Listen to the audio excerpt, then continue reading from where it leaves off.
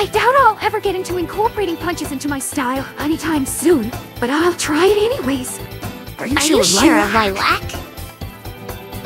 I'm positive! Plus equals positive.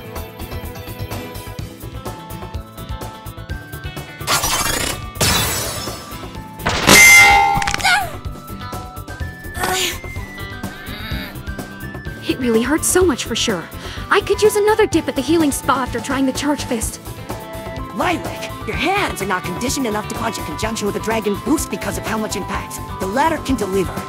I know I don't use punches in my style, but that is something I am aiming to explore if I were to learn and master all of the 12 dragon moves.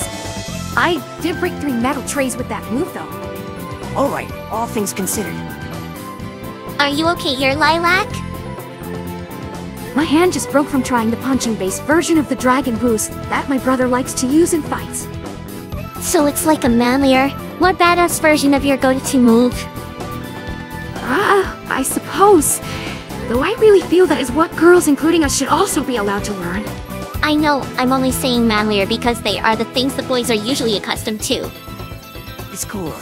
It's manly, I'll admit, but it seems to me that any hand-based moves are a little ill-suited for my sister's fighting style.